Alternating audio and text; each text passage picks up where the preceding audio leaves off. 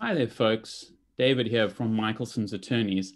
Thanks very much for joining us for this Q&A panel discussion on data processing agreements.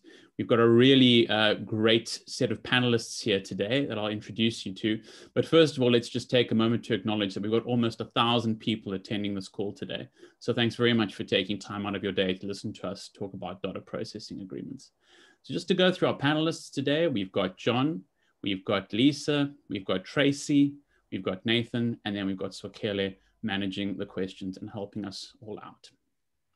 So what are we talking about today? Well, we're talking about data processing agreements, known as DPAs for short. Now, a DPA is a legally binding document that describes an arrangement between two organizations where one does information processing operations for the other. Now, the most common form of this is between a controller and a processor.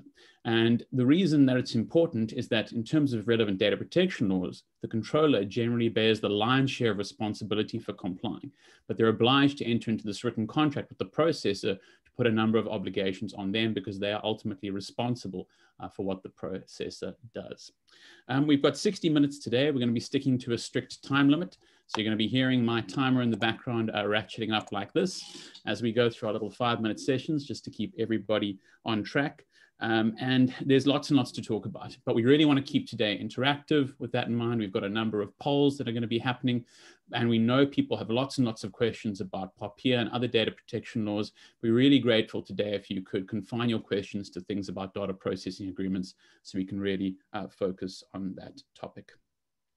We're going to hand over to John, and John's going to start off by explaining to us why data processing agreements are important, and he's also going to run a number of polls just to get the interactivity going. Over to you, John. Fantastic. Thanks very much, David. And yeah, let's run a few polls just to get a better idea of you as the audience. And the first question we thought we'd ask you is get a better idea of who you are and what role you perform. So if you wouldn't mind ticking there who you are, just so that we've got an idea of the audience.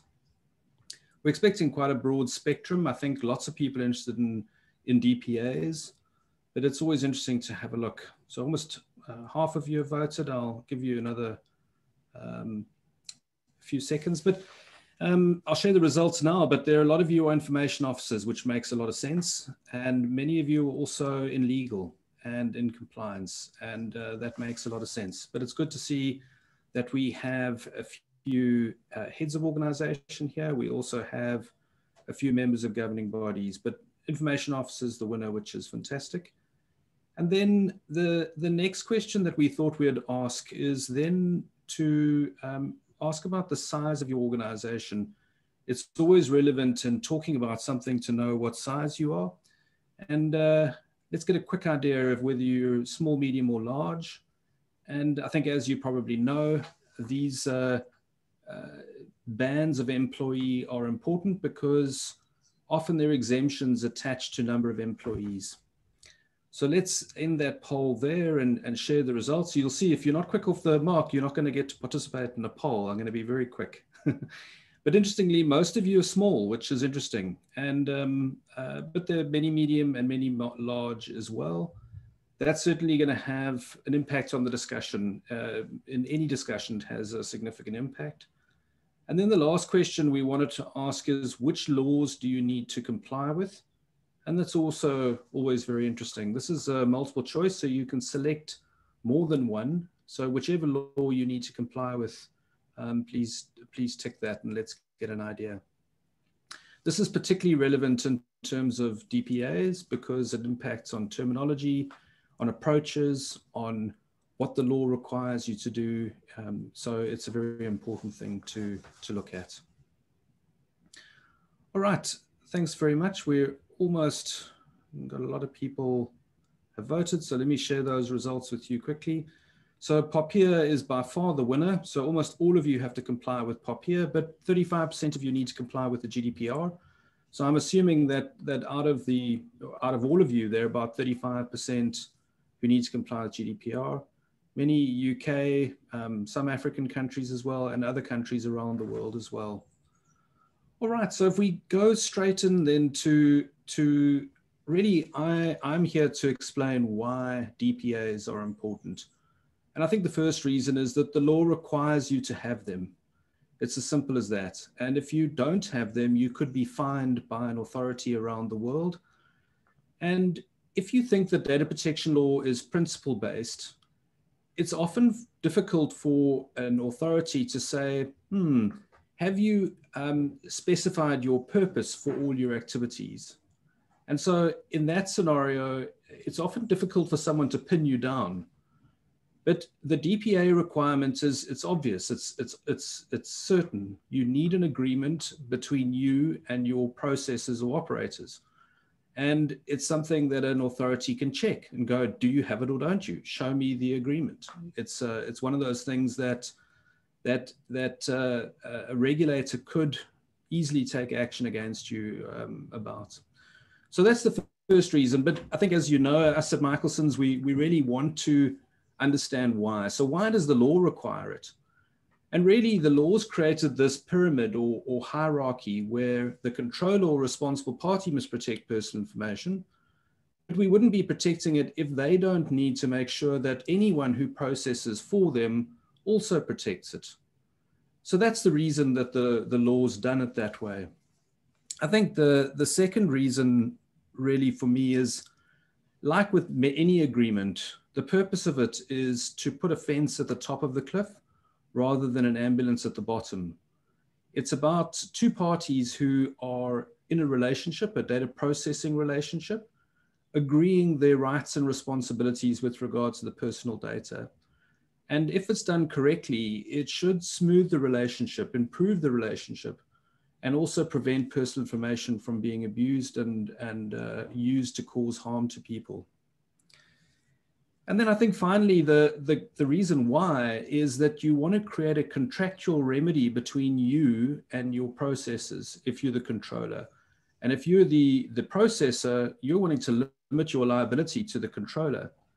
I think a lot of processors find that they're frustrated that the controller wants them to do everything and almost assume the role of a controller, whereas they're just the processor. They're not getting paid to make sure that the controller complies with all aspects of the law. So there's really something in it for both of them. But for the controller particularly, if there's a drama, the regulator or the data subject is going to go after the controller, and they have rights under law. If there isn't a contractual obligation down to the processor, the controller is going to be left with having to pay the fine, pay the damages without recourse against the processor. So really, that's three reasons for me why DPAs are important. And back to you, David. Brilliant. Thanks very much, John. I'm just going to quickly share the results of this poll. And we also, the Poppy was the most dominant one there. And just stop sharing that. And great, take the poll off the screen. Brilliant, folks. So now we're moving over to Nathan, who's going to give us a word on terminology when it comes to data processing agreements. Over to you, Nathan. Thanks very much, David. So when it comes to terminology, there's much confusion, and that's because different terminology is used across the world, and DPAs, I know we refer to DPAs generally, and when we refer to it, we actually mean data processing agreements. But in other areas of law, you have a data protection authority, which is referred to as a DPA. You have a durable power of attorney and a defensive patent aggregation. So, but just to simplify it, when we're referring to it, so it's a data processing agreement. And it's crucial not to confuse these terms because they each have different legal meanings and consequences. And then just moving to the DPA itself, a lot of people call DPAs different things. So we've come across data processing addendum, schedule, annexure, and there are slight nuances between those, but we'll clarify them as we go along. Then we've heard of privacy agreement, personal information agreement, POPIA agreement, GDPR agreement, and also operator or processor or sub-operator, sub-processor agreement.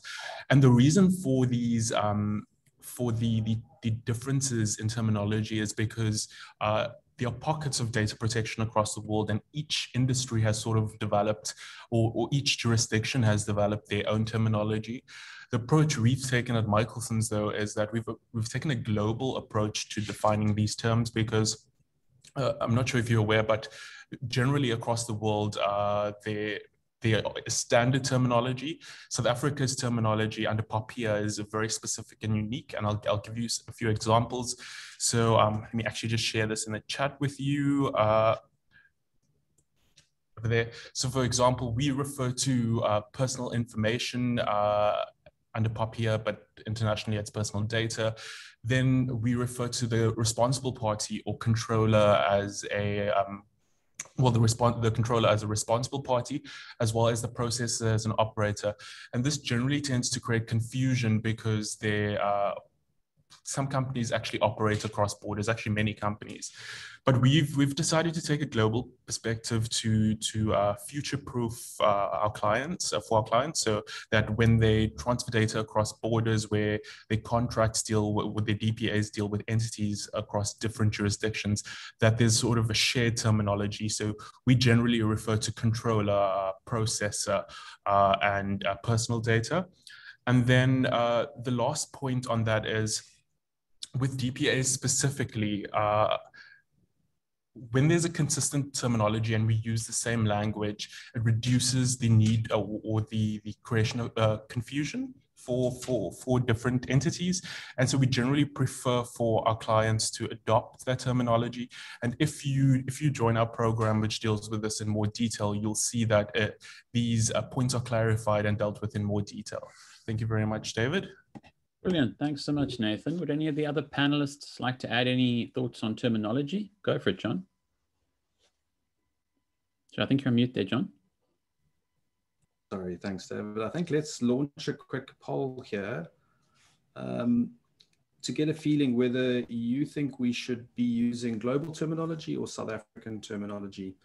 I think while you're voting, just to give you a thought is that if you need to comply with multiple data protection laws, and we saw that about 40% of you do from that question earlier, the last thing you want to do is conclude one operator agreement with your processor for POPIA, and then you have to sign another agreement for the GDPR, another one for Australia, another one for the United States. Clearly, you're going to have 5 agreements. That's just crazy. You want to sign one agreement with your processor and be done with it. And that's why I would argue that global terminology is much better, because you've then solved the problem once and for all. You're not going to have to do it again. But it's interesting, not many of you agree with me.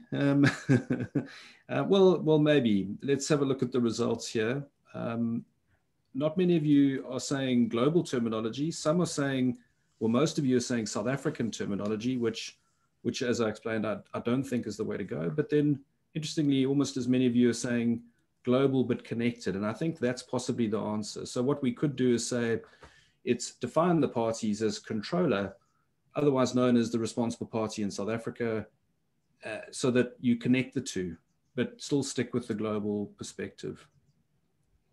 Back to you, David. Brilliant. Thanks very much. And we're bang on time. So moving on to the next topic, I'm just going to be addressing the question of who should the parties or the audience be to a data processing agreement. And to talk about this, we need to understand a few key terms when it comes to data protection laws. So the first one is the data subject. So that is the living human being, or in certain jurisdictions like South Africa, for example, existing juristic person that the personal data is about. Now, this is the person that we're all focused on protecting when it comes to relevant data protection laws. They're typically not party to a data processing agreement, but ultimately the data processing agreement is designed to protect their personal information in terms of South African terminology, or personal data in terms of global terminology. Then we need to talk about the controller, also known as the responsible party from a South African perspective. Now, that is the person who decides why and how to process the personal data. And even in that definition, it's a little bit misleading, because it's far more important that they determine why than exactly how. They can, in fact, outsource the entire how and still remain the responsible party. If you are confused at all about whether you are a controller, you could join our program, and you'll find our module on the role players there has lots of tools to help you work that out. Then the second role player we need to understand is what's called the processor, also in South African terminology known as the operator. I always like to say that why do these things have different names in South Africa? Well, as Trevor Noah says in his stand-up, the world goes this way, South Africa goes that way. We went that way, and we came up with our own names for these roles. But the processor is the person who processes personal data on behalf of the controller without coming under their direct authority. So it's someone from a distinct organization. If you're an employee of the controller, you're not going to be one of their processors. It's usually an independent person, like a supplier, like a service provider. That's how that works. Now, determining who you are is not as simple as saying, who pays money to whom, although a general rule of thumb, if you're paying someone for a service, often you will be the controller and they will be the processor. However, that's if there's nothing else featuring their discretion. So a common situation in the business world is getting audited, for example. Generally, if you're paying an auditor to audit you, they are subject to various audit rules and things that actually make them the controller and not the responsible party. So it's not always as simple as that. The fourth term we need to talk about is the sub-processor, also known in the South African context as the sub-operator. And this is someone who processes personal data on behalf of the processor or the original operator. And this really goes to my phrase, which is that no organization is an island. We're all connected. So in the same way, the controller cannot provide their service on their own, nor can the processor. The processor often needs to subcontract things to a sub-processor. So now that we know who's who in the zoo, we can talk about, well, who should your data processing agreement be between? And most commonly, it's going to be between your controller and your processor. That is a standard situation for a data processing agreement.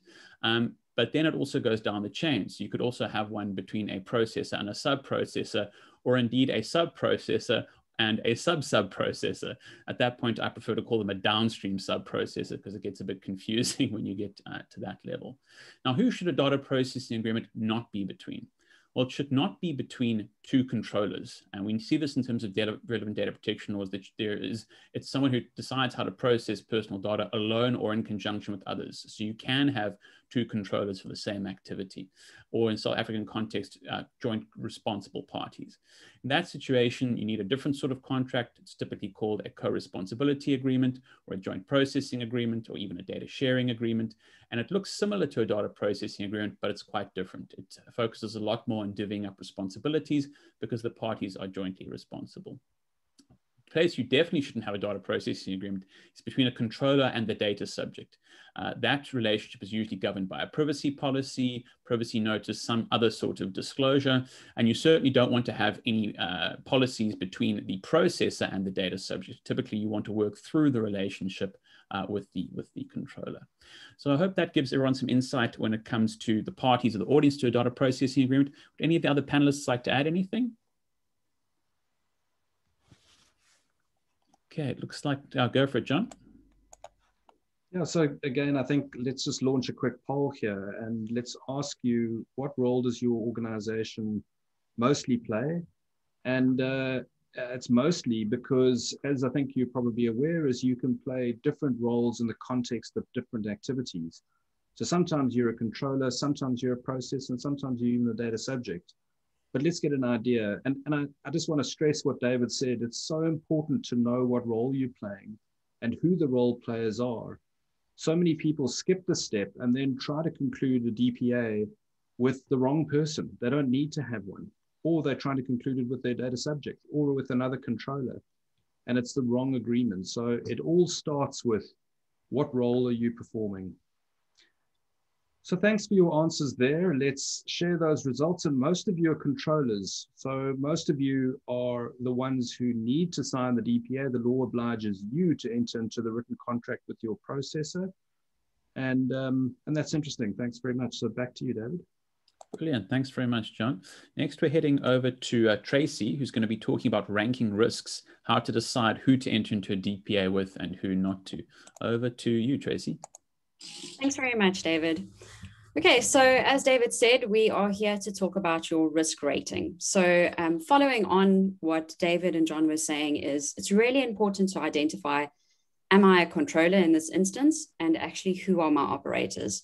So maybe a little cheat for you that you could think about doing is saying to yourself, okay, well, let's sit down. I'm generally playing the role of the controller or a responsible party in Papier's instance, and sit down and say, okay, well, who are my suppliers? Make a list of all of those suppliers, and then say to yourselves, okay, well, who am I actually sending data to? So are any of these suppliers, are they actually acting as operators? Are they third parties not directly under my direct authority? And am I sending data to any of these people? So now we've got a list and we've narrowed it down from this huge amount of suppliers, and we're saying, okay, these are the people who I am sending quite a lot of data to. Then I want you to sit down and say to yourself, okay, we're going to risk rate them. So we're going to say, how high touch is each operator here? So in terms of the data I'm sending them, what's sensitive? Am I sending them employee data, or are they low risk?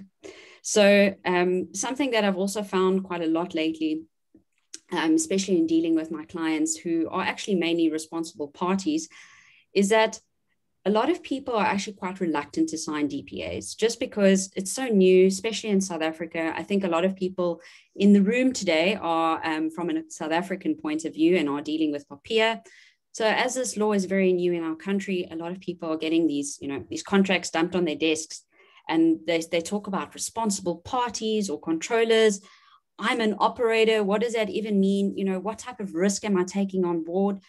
And I think people are getting really scared, and they're thinking, oh my gosh, I'm not even going to sign this contract. So I don't think a good approach is to just let's just dump every single operator of mine with the same agreement. Let's just, here are these huge 50-page documents. Let's just give it to every single operator that we have. That's definitely the wrong approach to take. So that's why we're saying to you, rather risk rate them and say, how high touch are they on the data? So for instance, I know a lot of companies outsource their payroll. So in a payroll instance, your employees are your data subjects, and you are the responsible party, and you're outsourcing their payroll to an operator.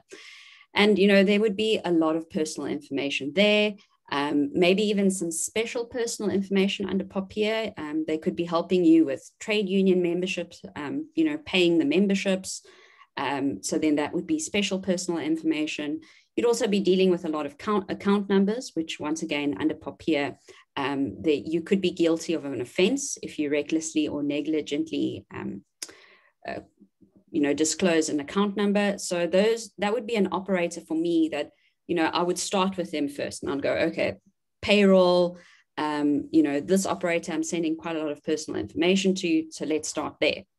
Then we have some of our low risk operators. So our low risk operators could be, for instance, somebody who we are social media marketing to. So maybe, they run our social media marketing.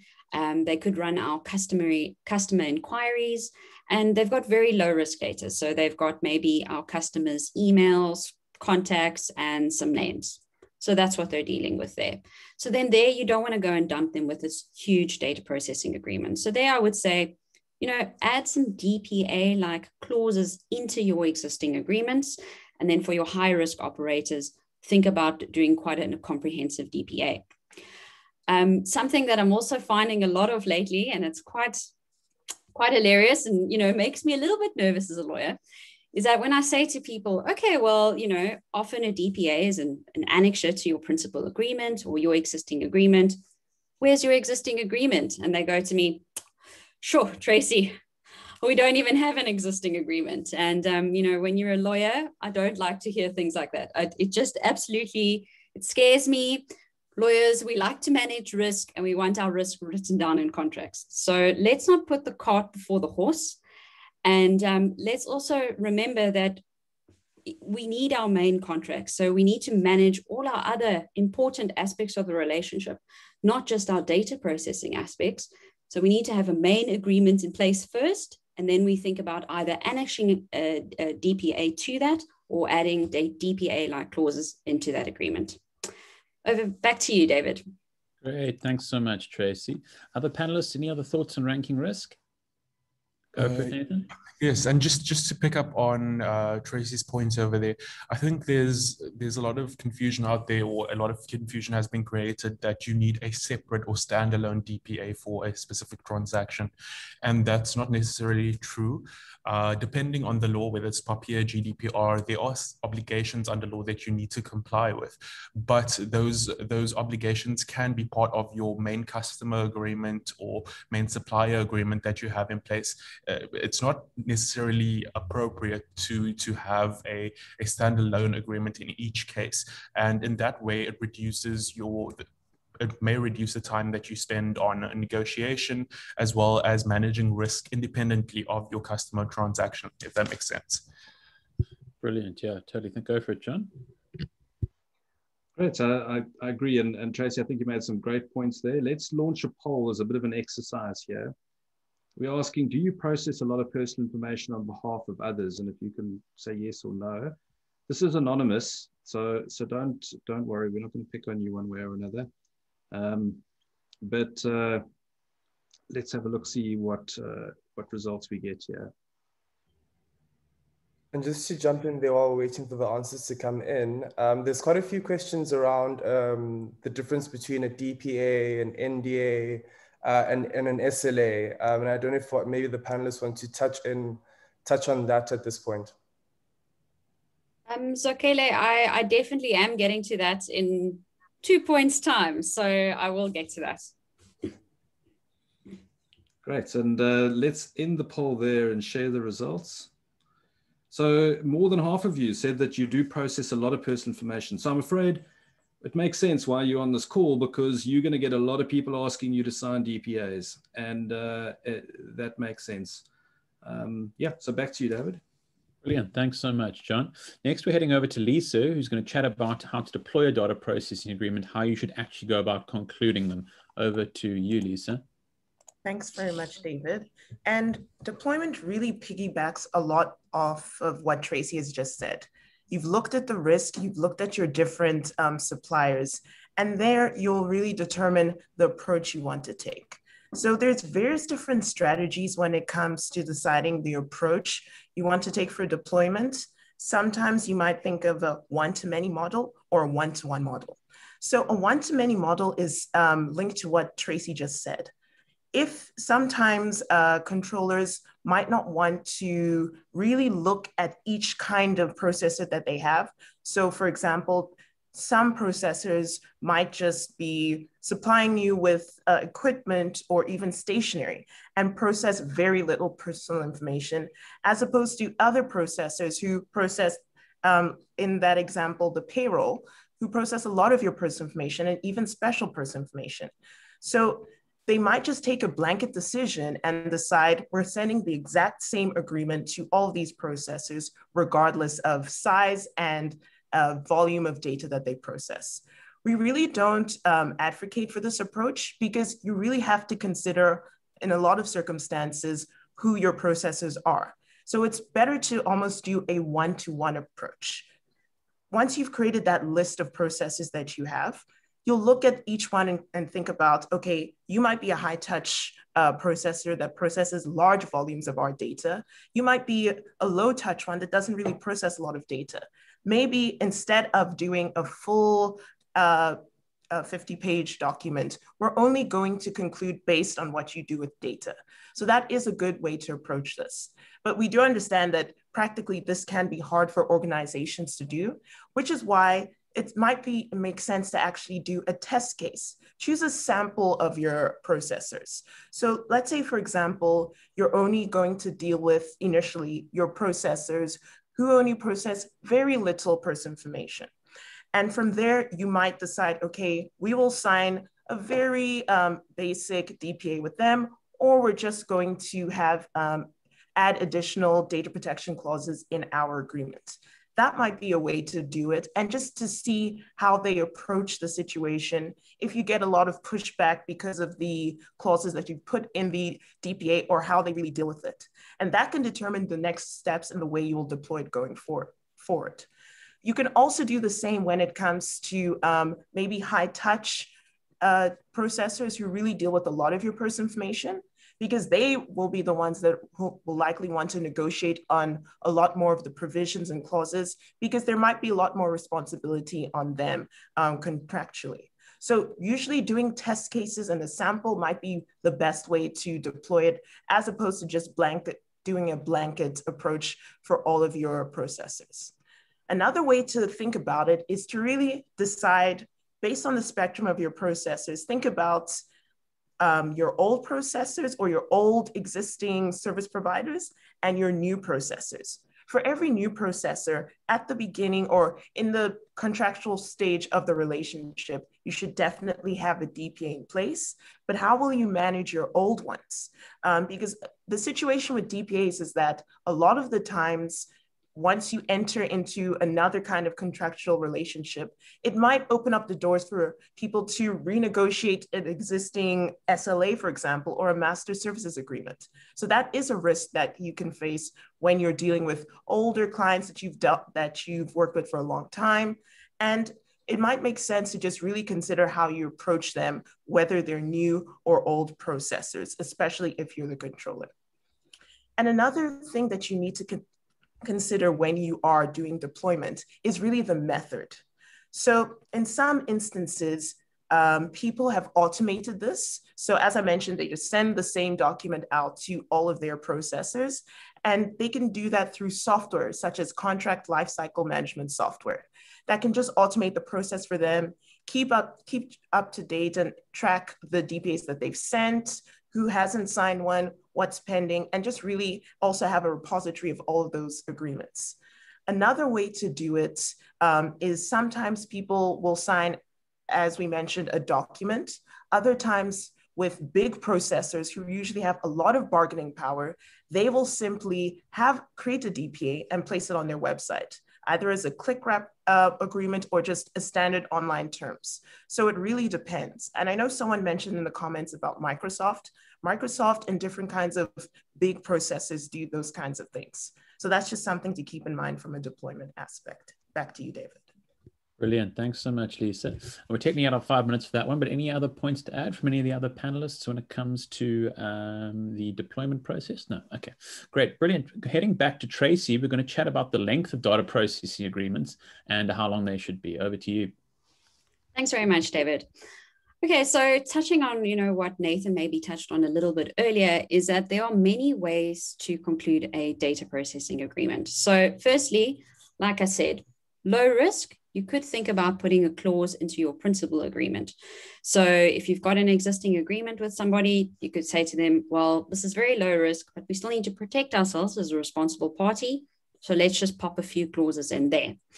Then you could have a separate data processing addendum that adds clauses to your principal agreement. So this is a very popular approach when it comes to the GDPR, just because of Article 28, there's a lot of writing around, exactly what needs to be in DPAs, the SCCs. So DPAs under the GDPR have actually gotten quite lengthy just because, there's been quite a lot of case law around it. So you'll see if, maybe you are a South African responsible party and you've got some operators in Europe or vice versa, then you might be looking to conclude a more global DPA with a separate data processing addendum that adds clauses to your principal agreement. And then another approach could be a completely standalone DPA that's a separate data processing agreement that stands alone. I would say your approach would depend mainly on your nature of your relationship that you have with your operator or your processor, the structure of your interactions, and the complexity of the data processing that is going to take place. So remember, when there's a lot of complex data, it's quite high risk, then you would definitely look towards a more lengthy data processing agreement. And then the nature of your relationship. So this is also quite tricky, when it comes to contract negotiations, you definitely don't want to ruffle any feathers, especially if your operator, for instance, you've got a really great deal with them, maybe you've got some great discounts. You don't necessarily want to now open up contract negotiations and say, oh, here's a whole new contract. That's why sometimes maybe an addendum is better, just so that you don't ruffle any feathers. What I've been seeing a lot lately, especially from my clients who are performing the role of operators, is I think people like to jump on bandwagons, especially when it comes to POPIA. So if we think about on the first, everybody got a POPIA notice, which was not necessarily correct. Everyone just jumped on the bandwagon. And I think people are jumping on another bandwagon now, which is, hey, here's an NDA with DPA clauses in it. Let's jump on this bandwagon. And this is something we definitely do not advocate for. So please don't jump on that bandwagon. I think people are definitely confusing confidential information with personal information, and they're getting their wires confused and their terminology mixed up. So think about it as confidential information is something that needs to be kept secret. So for instance, my name is Tracy Boys. That is public information, but it is also personal information. So, you know, John loves a diagram, and I wish I had a diagram right now with, you know, two circles. They definitely overlap. Confidential information and personal information definitely overlap, but sometimes personal information can also be public, and confidential information, you know, like Coca-Cola's trade secret recipe, that's definitely confidential, but might not have any personal information in place there. So let's not confuse our terminology. Our NDAs are for our beginning of our relationship, when we're just starting to talk with each other. But when we're starting to, you know, really get more into this relationship with this other business, then maybe we're going to then think about, okay, well, now we need a DPA because we're going to start sharing information, but then we also need maybe better confidentiality clauses, and that we can look at putting in the main agreement or in the addendum. But you're not properly protecting yourself as a responsible party if you're just putting a few DPA clauses at the back of an NDA. Believe me, I have seen this multiple times. And it's very scary because it's coming from massive groups in South Africa that are actually huge responsible parties, and they're not properly protecting themselves. So let's think about going with a risk-based approach. So the more risk, the longer your DPA will be, speaking to the appropriate security measures in place. So high-risk information, sensitive personal information or personal data, we need to speak, the DPA needs to speak to proper security measures in place. So do you have those technical organizational measures that the GDPR and POPIA speaks of? And then with our low-risk operators, as I said before, a few clauses in the principal agreement will do. Thanks very much, David. Great, thanks, Tracy. Any other thoughts from folks on the length from the panelists? Go for it, John. Yeah, just one key point to pick up on that Tracy's talking about is that there is a lot of confusion in a data protection context between a variety of different documents. And it's very important to use the right terms and to appreciate that they're for different things. And we've done a lot of work in our data protection program and on our website to explain what the different things are so that we can get some clarity.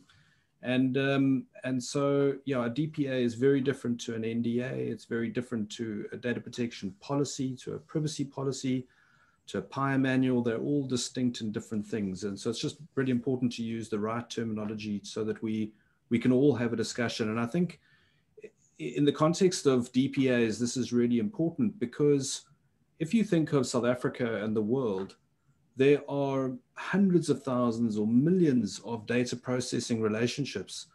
We need to sign millions of DPAs. And it's really important because they are multi-party by nature that collectively we have a really good understanding of what they're about. Back to you, David. Totally. Thanks very much, John. Heading back to Nathan now, we're going to have a word on scoping and how to decide what to put in your data processing agreement. Over to you, Nathan. Thank you so much, David. And just to dovetail off of what John had just mentioned, their DPAs are unique agreements, and in the sense that it's a balance between legal and commercial terms, in the sense that a lot of it deals with your operations as an organization and the measures you actually take to protect personal information. And I definitely agree with John that what a DPA is not. It's not a privacy policy. A privacy policy is your organization's plan to protect the personal information of data subjects. And you usually find it on your website or your apps. And it's not a data protection policy.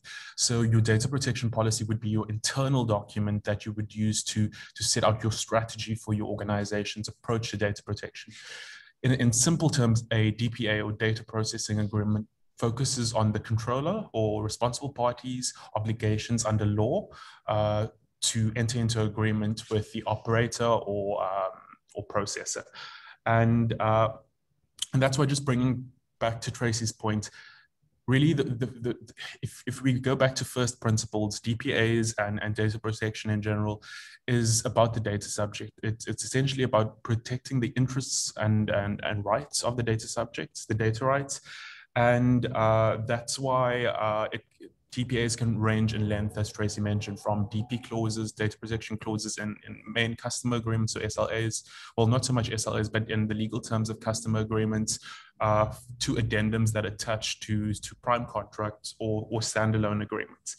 And the point that I want to hit home is that POPIA and the GDPR specifically have the base obligations that you need to put in your DPA, but you want to add, sometimes you need to add fluff to protect your as we say, to protect your commercial risk. So for example, you may want to, as a controller or responsible party, you may want to have audit rights in your agreement. So your audit rights would give you the power to actually investigate whether your operator or process is actually complying with the obligations in the DPA. You can also set out specific technical and organizational measures that they need to have.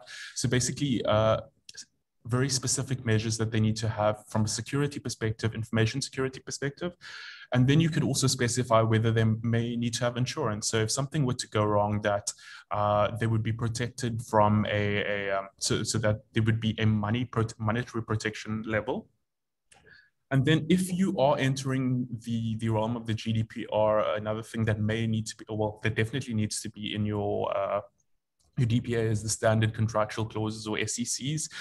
They were new ones released recently. And so generally that approach is adopted, or it needs to be adopted if you are going to be transacting within the scope of the GDPR. But the last point that I actually want to mention was linked to power asymmetries, and something that we don't often think about. If you are a responsible party, a big responsible party, you are often the person with the most power, because there will be little processes who actually want to do business with you, and you often have the power to set the terms, and the processes have to follow that. But the situation can quickly change where you are a responsible party, but you may be contracting with a very big processor like Amazon, Microsoft, in which case you don't have much scope for negotiation. And I think Lisa will be talking about that more later. But the point is that at the end of the day, you trying to secure whatever's in your DPA is about securing your interests and your rights to check that processes or operators actually create the environment for you to secure personal data of the data subject. It comes back to the data subject at the end of the day, and that should be the guiding point in considering how to scope your DPAs. Thanks, David. Great, thanks very much, Nathan. Just something to add there. So a lot of the content that goes into a data processing agreement depends on the law you're trying to comply with. So for example, if you just want to comply with POPIA, technically you only have to have two things in a data processing agreement: that the operator will follow the responsible party's instructions, that they'll implement appropriate and reasonable information security, essentially. But if that's all you put into a DPA, it would arguably be defective for regulating your relationship, because there's so many other things we care about. Now, if you have to comply with the GDPR, Article 28 comes in, and that is a long list of things that need to go into a DPA, including things that Nathan's referred to, like audit rights. Other useful things are things like controlling sub-processes to make sure that I give you personal information to process for me. Someone else can't go and process it on your behalf without my knowledge. It's got a lot of information security tools in terms of if an incident happens, how someone reports it. But you'll get a lot of pushback from South African processors who don't necessarily want to be held to the high standard of the GDPR. So that's just something to bear in mind. Anything else from the other panelists when it comes to scoping and content of a DPA? Go for it, John. Sorry, you're on mute there, John. Yeah, let's launch a poll relating to this. And this picks up on what Nathan Ross has been saying, and I think Lisa's going to talk a bit more about it, but it would be really interesting to get an idea of, when you're concluding DPAs, are you able to dictate terms? In other words, say to the other counterparty, here's the DPA I want to sign, or are you a term taker? Are you finding that processors or controllers are saying to you, no, look, here's our DPA, sign it or take it or leave it? And I think a great example of a term dictator would be someone like Microsoft or Amazon Web Services, they're not going to entertain your DPA. They've got their DPA, and it's really a take it or leave it type of scenario. So I think, Lisa, we'll talk about this more, but it's really interesting to see who we've got here. And if we end this, sorry, there was still more of you to vote there, but in the interest of time, so most of you are able to dictate terms. So you're able to decide what's going to be in that agreement and push it down to others. Back to you, David. Great, thanks very much, John. Yeah, some interesting insights there that everyone's term givers. So I'm just going to chat briefly about liability and indemnity clauses when it comes to data processing agreements. And here we're really just highlighting a common pain point, which is a stumbling block that parties often run into when it comes to concluding DPAs. Now, we're all familiar with liability and indemnity clauses. They're in all sorts of commercial contracts, and they're really about limiting or allocating risk in any kind of venture. Now, the thing to understand when it comes to data processing agreements is that they are different from normal commercial agreements. And it's against the backdrop of trying to protect the data subject, the attitudes that regulators have. They don't necessarily want parties passing risk between themselves. In fact, there's a whole debate to the extent to which you can be insured for non-compliance with data protection laws, because ultimately the regulators need to be able to admonish or deal with a business who doesn't protect or respect the rights of data subjects. And if you're insured against it, well, you know, how are you effectively looking after data subjects in that situation? So if we go to a liability and indemnity clause, a common one you'll see in a DPA is just to make it bilateral. I think that's very fair, because what a lot of people don't realize is that they think I'm the controller, I'm telling the processor to do things for me. The controller wants the processor to be completely liable to them, to have an indemnity for anything going wrong, right? But that ignores the fact that it's a two-way relationship. The controller also has responsibilities. They have to generally find the lawful basis for giving the personal data to the processor to act on their behalf. If anything changes with the personal data, they've often got to update the processor on that. It's not just the processor doing things that way. But you know, from the processor's perspective, they don't want to be held liable for anything. And you know, clearly this is an untenable situation, and this is what causes a lot of fights when it comes to DPAs, because the law doesn't tell you which way you have to go on liabilities and indemnities. In fact, neither the GDPR nor POPIA really speak to this issue at all. So it's up to the parties to decide it for themselves.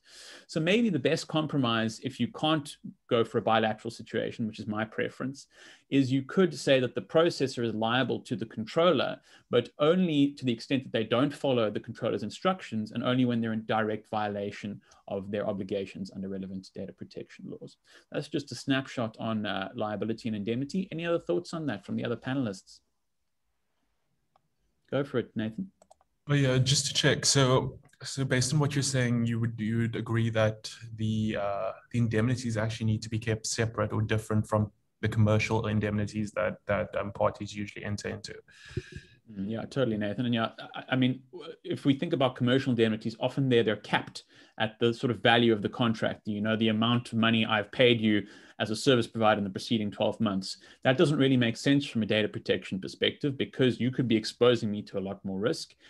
You can't think about liability and indemnity in the context of a DPA in exactly the same way as you can in a commercial contract. It's got a lot more things that you need to bear in mind there. Go for it. Yes, I think a DPA is a contract at the end of the day. And so it's the same principles that apply to any contract apply to a DPA. And the questions are, what is the leverage between the parties? Who has the power in the relationship? And that's often going to play a major factor in determining what warranties and indemnities are in place. And I mean, obviously, if I'm the controller and you are my processor, I'm going to want you to warrant that you'll put information security measures in place and indemnify me, and there be no limits. That's clearly what I want. But it's obviously not what the processor wants. And so you're into a classic contract negotiation, and the normal principles would apply. Great, thanks very much, John. Okay, now we're heading back to Lisa to chat about negotiation and how to reduce friction when it comes to concluding data processing agreements. Over to you, Lisa. Thanks, David. So Negotiation is something that I think each of the panelists have actually touched on in different aspects, because once again, when it comes to DPAs, all of these issues are interrelated. But I just want to expand on some key aspects related to negotiation. John has just said it. A DPA it's still a contractual relationship, so it will be the same normal contractual negotiation process that will take place. Because as we know in most kinds of contractual negotiations, there are quite common sticking points. As David mentioned, liability, indemnity, what happens when there's a breach? What do we do with those different kinds of aspects? Who has the obligations? Do I want to give more obligations based on the laws that apply to me? So those kinds of things are quite common. And once again, you would have to hash this out between the parties. So linked to that is really looking at the approach you're taking to your DPA. Since we really advocate a global approach to your DPA, there might be certain what we call basic or required contractual elements that you would need to put in. So these will be things related to each party's obligations, putting in security measures and liabilities, for example. But it really is about how you're managing this, these kinds of things between the parties. Just as David said, you really have to consider the fact that the relationship goes both ways. The responsible party or the controller has obligations, and so does the processor. But the lion's share of these obligations are with the controller. So it really depends on how you want to deal with it. So for example, if you want to say you're taking a global approach that has quite a few GDPR requirements or GDPR requirements for processors, if I am a processor who's only subject to POPIA, I might not agree to certain things. I might just want to say, I only want to deal with the security measures, making sure things are putting in place those necessary security measures and making sure that I treat the data with confidentiality and comply with the conditions of POPIA. So that can be a big sticking point. And it's something that we've seen when we've dealt with processors and controllers. A lot of the times, and as John said, the processor really doesn't want to agree to anything or be subject to anything, especially if they understand what their requirements are from a data protection perspective. So it is always important to consider whether you want to have a global DPA with a POPI flavor and how that will affect negotiations. So the next crucial thing is really about the bargaining power. Once again, when you're in any kind of contractual negotiation, it is usually imbalanced from a bargaining power perspective. So if you're dealing with big processors, like we said, Microsoft and Amazon, they've already put their DPAs on their website and they have a lot of bargaining power. You as a controller might not have a lot of bargaining power, so you can't really dictate terms to them. It's almost impossible to change the agreement with them. So that is something just to keep in mind, where you sit in terms of the scale of who has more leverage and who doesn't. And that will also help you determine how you can negotiate going forward. And another key thing to really think about is the role. You really have to understand the role you're playing in the relationship, and that will help you decide if you're able to agree to more stricter terms or if you will have to negotiate on those. So as long as you have the minimum requirements based on the law that applies to you, that should be fine. But a lot of the times, as I think we mentioned earlier, responsible parties might want to make you agree to contractually something that's more than what is required from the law. You have to ask yourself, if you're the processor, are you able to agree to these stricter requirements? Maybe this is where we have to consider if we have insurance that can cover us if there's a situation. And if you are not able to do that, you also have to think about the fact that maybe they'll just go to a competitor who might be able to agree to those stricter requirements. And then the last thing to consider is the fact that a lot of the times we have our sub-processors. Sub-processors agreement has to mirror the agreement between the controller and the processor. And a lot of the times, sub-processors might not be able to agree to very strict terms. So that can factor into your negotiation when you're dealing with the DPAs. Back to you, David. Great, thanks so much, Lisa. Other panelists, any other thoughts on negotiation? Go for it, John. I think when people think of a DPA, they often think of a traditional agreement. So a few pages with the parties and some terms and signature clauses. So a traditional agreement. And that is one way of doing a DPA. But you can also do a DPA by building it into your terms, your standard terms that are accepted online as part of somebody registering. So some people call it a click wrap agreement. You can do that. And particularly in a scenario, and Sarah actually sent me an example of it this morning, you can, if you're a business that has a lot of customers, so high volume, low volume relationships, you can't go and negotiate a DPA with every single one of those customers because it's just going to destroy your margin. So in that scenario, you have to figure out a bulk way of doing all of them in one go. And so there's nothing wrong with sending everyone an email and saying to them, we've updated our terms to incorporate what's needed in a DPA into our terms. And by you continuing to use our service, you agree to our new version of our terms. DPA solved. And that's really, it's so important for each of you to think strategically and workshop it amongst yourselves about how to tackle DPAs, because it's different for different organizations based on a number of different factors. And another good example here is how to do it easier. If you do need to do individual contracts with each person because your main contract is an individual contract, you might well want to use a contract lifecycle management tool, a CLM, or some form of management tool to automate the process. And so you can automatically assemble those addendums and send them out using a tool to have the parties sign them electronically and automatically as well. So that's another way of practically trying to reduce the admin burden that exists around them. And I think here quickly, I'd like to launch a really quick poll asking whether do you currently use a contract lifecycle management system? They were called CMSs or contract management systems, but CLM is really the term that has caught on. Yeah, so let's quickly get a snapshot of whether you are using those. Right, I think most have voted. Let's leave it there in the interests of time. So most of you have said no. That's interesting. Very few of you said yes. But some of you said no, but you need one. And I agree. I think it's going to become harder and harder to manage high volumes of contracts without using a CLM and using technology. Great, thanks very much, John.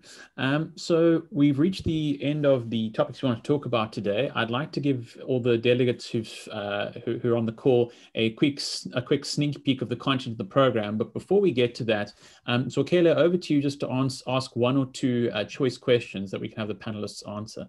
Thanks very much. Thank you, David. I think the first one I'll go to perhaps the stuff that you and Nathan were chatting about insofar as what goes into a DPA. There were a couple of questions on, what is the form? So what must be in a DPA? And I think you touched on that.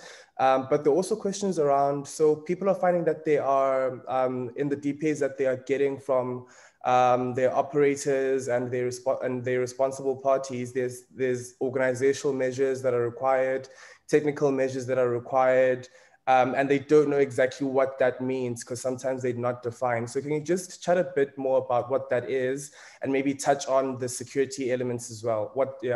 How security features into this conversation as well? Great, thanks, Rakela. And I'll actually do a little demo of the program at the same time. So people are asking about what content needs to go into a data processing agreement. On the Michalsons program, which if you go to the Michalsons website, you'll see the join program now back in the top right corner. This is the managing data processing relationships module in the program. And here we have detailed content explaining what needs to go into a data processing agreement and where that content comes from. So for example, it really depends, are you looking at this from a PARPIA perspective or a GDPR perspective? If you click on either of these tabs, it will explain to you everything in detail. So you'll see PARPIA, very limited, refers to 2 sections there. That's the required content. However, when it comes to GDPR, you're looking at Article 28, and there's a table here explaining all the things that need to go into a data processing agreement from that perspective. Information security is also another great point, and really all the content we've talked about today, in this module, there's an area dealing with pain points. And a very common one is information security, which we didn't touch on today, but you'll see there's a whole little stub here talking about information security.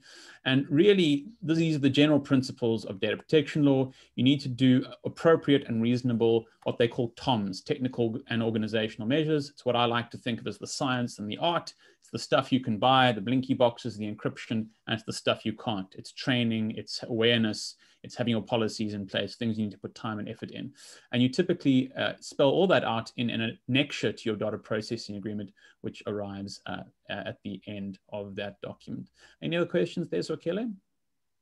Maybe the other one, if maybe Lisa and Tracy can jump in here as well, is with respect to cross-border transfers and DPA. So there are questions coming up around, are there any cross-border considerations that one needs to take into account when they put together a DPA, for if they have an operator outside of the country that they're in, a responsible party is not necessarily in the country. Any thoughts there? Yes, okay, they definitely have to consider cross-border, especially as you mentioned, if their processor or controller is in a different country. And especially if that country might not have what we call adequate data protection law. So DPAs really do emphasize the aspects of data transfer. And this is something that Nathan even mentioned when he mentioned the standard contractual clauses that most GDPR-based DPAs have. So these are things that you can put into your agreements, which include aspects of data transfer. So you should, from that basis, really state what will happen when there is a transfer of data across borders, whether the controller or the processor actually would need to put supplementary measures should the law that they are dealing with not have adequate protection, and explain exactly how that will be dealt with. And you'll see here, David has actually opened the module in our program dealing with transferring data across borders, because DPAs and cross-border transfer are very much linked. I don't know if Tracy has something to add, or back to you, Swakele. Brilliant. Folks, I think that's pretty much our time for today. So thanks very much for your time and attention. We really appreciate your participation.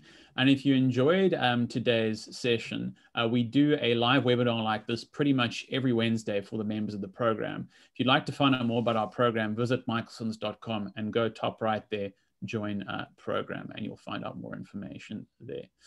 Any last thoughts or take-home points from any of our panelists? Go for it, John. Just a final thought. For me, DPAs are tricky. There are many flavors of them. The issues are significant. The international developments are changing all the time. There are new standard contractual clauses that the EU are suggesting, for example. There are multiple approaches. It depends on your industry, on your organization, on your processing relationships. And so it really is tricky. And we've built this team of people in Michalsons who we're going to be focusing on them.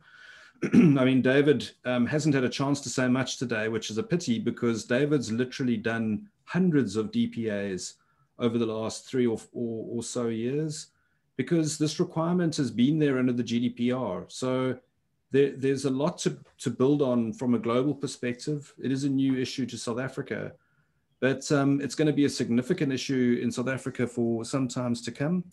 And yeah, we're keen to help you and work with people and empower them to really help us solve this issue, because we as a country, we can't spend hours and hours and hours and hours negotiating and signing DPAs. We need to collectively come up with good solutions to meet the legal requirement and manage our data processing relationships better. That's what we're trying to do. Back to you, David. Brilliant. Last word from Tracy, go for it. And I just want to emphasize to people, please don't jump on bandwagons. So, like I said, with the POPIA notices that just flooded our inboxes on the 1st of July, with DPA, NDAs, If you see everybody doing it, please first consider if it's appropriate, if it makes sense for your organization first, before you jump on the bandwagon, because it doesn't mean that the bandwagon is correct in what they are currently doing. Great, thanks so much, Tracy. And the last thought I'll leave people with is, at the end of the day, these are about data processing relationships. And like a relationship in the human sense, we need to govern it. And if you think about one of the relationships many of us are in, if you're married to someone, chances are you got married in terms of an antenuptial contract. And that's what a DPA is. So you can get married out of community of property, but if something goes wrong, you would rather have been married in terms of an antenuptial contract. So we look forward to seeing you again online very soon. Thank you for your time and attention. And from me and the rest of the panelists at Michalsons, goodbye.